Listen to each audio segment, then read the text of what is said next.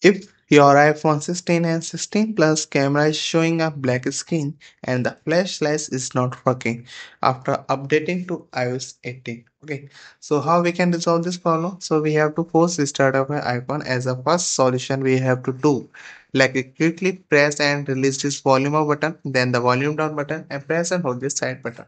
Like I will show you. Volume up, volume down, press and hold this power button until we will see screen is going to turn off. After a few seconds in the middle of the screen, you will see a Apple logo appear. When we have to release this power button and now wait for this to device is turn off. So that's how you can do your force restart in your device.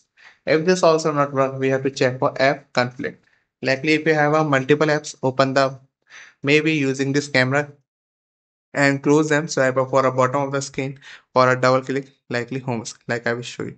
I have to open this and close this. Open this and close it. So they will give you refresh of your camera in your device. So also we have to reset our setting, try to resolve this problem. So they will not erase off your data in your device, but it will give them a refresh of your device. So how we can do into go into your setting and go into your general. Here we have to find out of your transfer reset iPhone. Here is and going to reset all setting. So they will asking for your password. Okay, so that's how we can do this reset all setting in your device. If this also not work, we have to check for hardware issue. Likely inspect for any damage. Ensure there is no physical damage to your device that could be affect camera functionality. If the flashlight is also gray out, this may indicating a hardware issue.